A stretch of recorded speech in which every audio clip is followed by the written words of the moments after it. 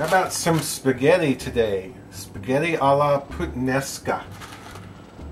So that means kind of a variety of things. And here's some olives. And I'm going to use crushed red pepper and some capers, anchovies, and garlic.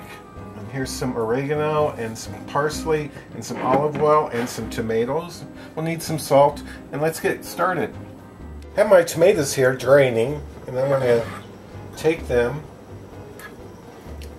individually and just kind of chop them into halfway small pieces. This way would be better. Into quarters and small pieces. That's the way I'm going to chop them. And also the size of the capers here. I tried to do the olives that I chopped the same size, and even the garlic kind of the same size. And here's my 3 anchovies, and these are the best brand I've ever bought, whatever brand that was. Those are delish. So I'm going to chop my tomatoes. Put a little olive oil in my pan here. Maybe about 3 tablespoons. I'm going to add the garlic. And I do not want my pan very hot. It's just kind of warm, and it's warming up, and that way you do not burn your garlic.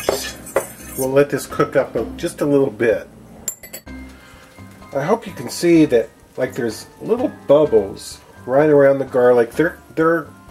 It started about 2 minutes ago, so they're bubbling up for about 2 minutes, and you can really smell it. I'm going to add the 3 anchovies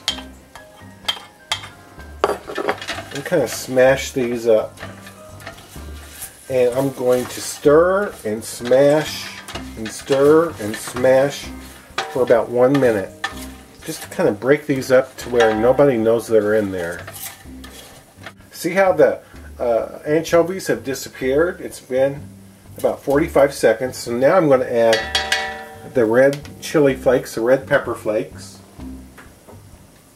I'm going to add the capers, the olives,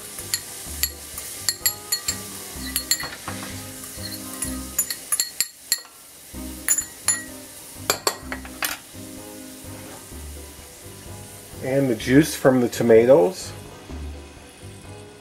I'm going to turn the heat up to medium. Well, I've let this bubble away for about 7 minutes, just to kind of reduce that tomato juice. And I did give it a taste, and it tastes kind of salty. Not really salty, but kind of salty because of the capers and the olives. And so I'm going to add the diced up tomatoes. And I'll turn the heat up just a little bit above medium, and let these cook away just a bit. It's been simmering here. I turn the heat up about 5 minutes is all. I'm going to add the cooked pasta that's al dente.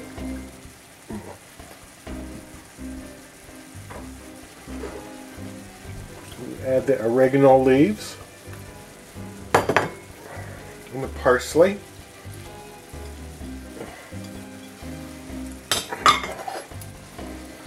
Just mix this up. Mix it up for about, I don't know, a couple, 3 minutes to really warm up the pasta and just get everything kind of blended. Have some dished up. You could add a little bit of olive oil on top if you want to. You could add some cheese if you want to. I don't think you need to. There's a piece of bread. A green salad would go with it perfectly.